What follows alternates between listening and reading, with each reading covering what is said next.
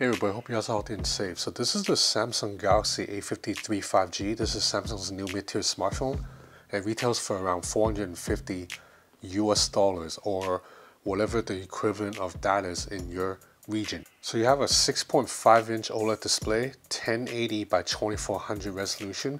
So in terms of resolution by pixel count, it is not as sharp per se as a flagship Galaxy S22 Ultra, but to be honest, the resolution is still more than sharp enough, and this is still a Samsung AMOLED panel, so you still get very punchy colors, excellent viewing angles. And while the bezels are a little bit thicker than a flagship smartphone's bezels, they are still really thin in this price range.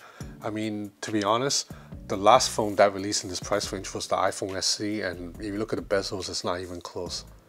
Now this phone's powered by Exynos 1280. This is a 5nm SoC developed by Samsung.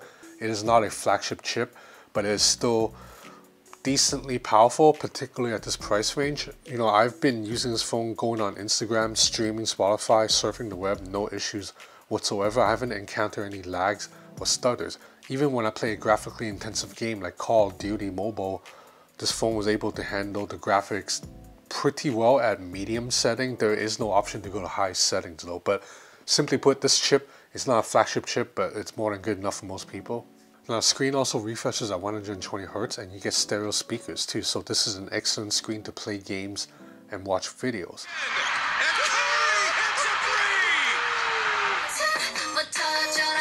Now moving to the back of the phone, this is where you see some compromises, because obviously Samsung had to compromise somewhere to meet this $400-something price. So the back and the sides of the phone are entirely made of plastic, and it is very, very plasticky.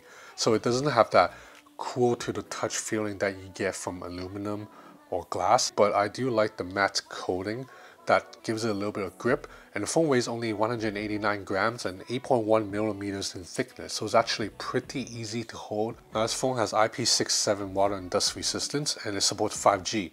There's also a 5000 mAh battery in there, which is huge for a phone with only a 6.5-inch 1080p display.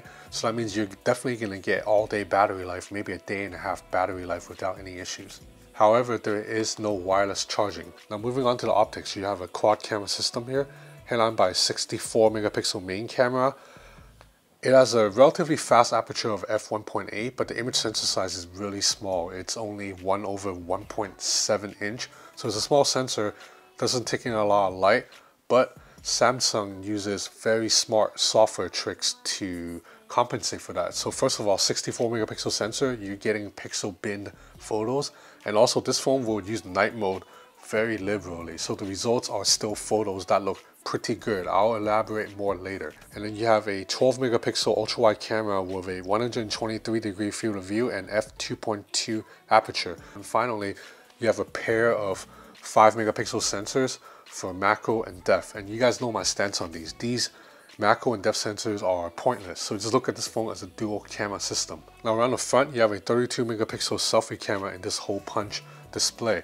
Like I already teased that earlier, the main camera is surprisingly good at this price range, and considering the fact that the image sensor size is so small, I think it's a testament to Samsung's computational photography skills that it can make the most out of a pretty mediocre main sensor. If you look at these photo samples here, the colors are punchy, there's quite a bit of details, and if you don't nitpick, some of the shots actually look just as good as the shot captured by the S22 Ultra. However, if you really do nitpick, then you see that the depth of field is not as strong, and if you zoom in a little bit, then images are a little bit softer. However, because this camera has to resort to night mode so often, I find that the camera shutter is really slow because you have to wait for night mode to finish. So anytime you're taking photos at night or at indoors where lighting is not amazing, you expect to wait up to half a second for the camera app to finish processing the photo because night mode has to kick in. Now night mode does a really good job, as you can see from these shots. If you compare it against a phone at similar price range like the iPhone SE 2022, you see that Samsung shots with punchier colors. However, Samsung's images can look a little bit overly processed, like a little bit fake, because it's all computational photography. Whereas the iPhone SE 2022's photos look a little bit more organic, even if it's not as bright. It really comes down to preference. Now that's the main camera. The ultra wide camera, as you can see from these samples, it's okay. I mean, you can't really complain at this $400 something price range, but for me, someone who uses flagship smartphones all the time, I can't say these ultra wide shots impress me because they're really soft on details and dynamic range suffers quite a bit. The selfie camera is surprisingly pretty good. Now Samsung still insists on applying this heavy beauty filter that will lighten and smooth your skin, and there's no way around it. You can't turn it off, which is pretty crazy. However, to be honest, I do like having a little bit of that filter on my face because I have a lot of wrinkles now and I have blemished skin and I have dark eye circles too. So selfies from a Samsung phone definitely make me look a little bit better than I actually do. As for video recording, the A53 is okay. You can shoot up to 4K 30, but there is no stabilization at all at 4K 30, so it's jerky as hell. So you have to shoot at 1080 30 just to get decent stabilization. I mean, there's no getting around it. When it comes to video performance, the iPhone SE's video cameras, I mean, there's no way around it. When it comes to recording videos, the iPhone SE's camera is just much better. You actually get stabilization even at 4K 30. But we're talking about just the still cameras, then it really comes down to preference. And for me, I kind of prefer the A53's main cameras. And also, of course, the A53's main camera is more versatile because it has the ultra wide lens. Now you'll notice that so far I've been comparing this phone to the iPhone SE a lot. That's because that's exactly what Samsung's aiming at with this phone. This phone is aimed to take on the iPhone SE. Now, to be honest, if you live in Hong Kong or if you're somewhere else in Shenzhen or parts of Europe, you have a lot more options in this $400 something price range. You have stuff from Poco, Redmi, Realme.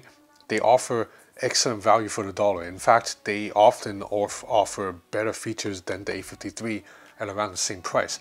But that's not Samsung's key markets. Samsung's two biggest markets are North America and South Korea. And in both of those markets, Chinese phones don't exist. So in both of those markets, the A53, it's going against the iPhone SE.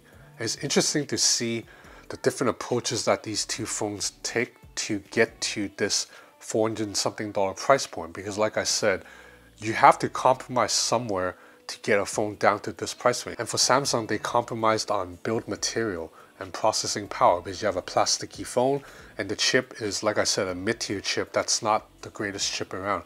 But in return, you get a really good looking, sleek, modern phone. Now the iPhone, on the other hand, gives you a flagship chip. The Apple A15 Bionic is the best chip in any smartphone right now. However, you get a really dated body. This phone looks like it belongs in 2015 because it is from 2015. Now back to that Exynos 1280. Like I said, it's not a flagship chip, but it's still more than good enough. Like if you're just using this phone to take photos, go on Instagram, send emails, it's not going to give you any issue. And if you care about benchmarks, the numbers are okay, they're respectable. So ultimately, if you're on the market for a new phone and you can't afford to pay too much, you have to keep your budget under $500. The Galaxy A53, it's a really good option in North America or South Korea because you don't have any other Chinese phone options to choose from. It's either this or the iPhone SE. Now, if you do live somewhere where you can get a Xiaomi or Realme phones, then the competition changes a little bit because you can get a Redmi Note 11 Pro and it'll give you like the same screen technology, similar camera performance with a much better haptic engine, zippier software for a little bit less than this. However, some people will still prefer to buy a Samsung phone over a Xiaomi phone for several reasons, including Samsung has better after sales service because they're more physical Samsung store. Like if you live in London, you can probably find a Samsung store pretty easily, but you might not be able to find a Xiaomi store. So if something goes wrong, you can bring it in to get it fixed, stuff like that. And Samsung is promising at least 4 years of Android updates to the A53. So the phone ships with Android 12, but you're guaranteed to get up to Android 16. You don't get that same guarantee from a Xiaomi or a Realme device. So no matter how you look at it, I think Samsung's built a pretty compelling device for people who don't want to spend more than $500. Now this is not a full review because I've only been using this phone for a little bit more than a day. Consider this hands-on or first impressions.